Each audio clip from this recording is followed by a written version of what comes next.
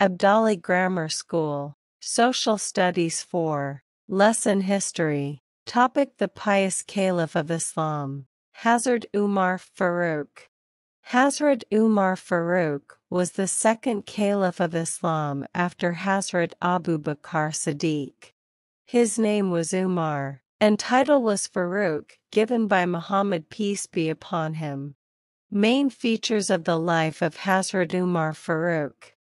Hazrat Umar Farooq was a fearless and brave person in Makkah.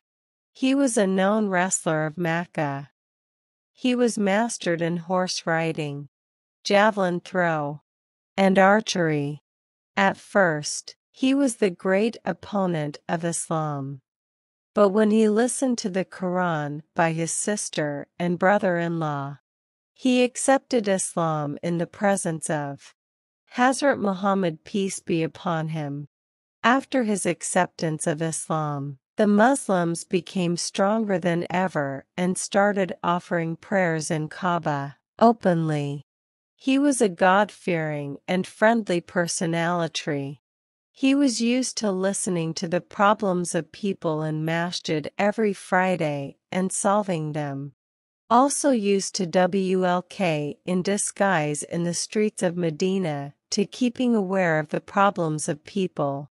He established the courts for justice, the Department of Irrigation, and the Postal Department.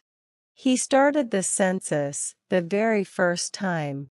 In the period of his caliphate, Egypt, Iran, and many other areas were conquered and included in the Islamic State.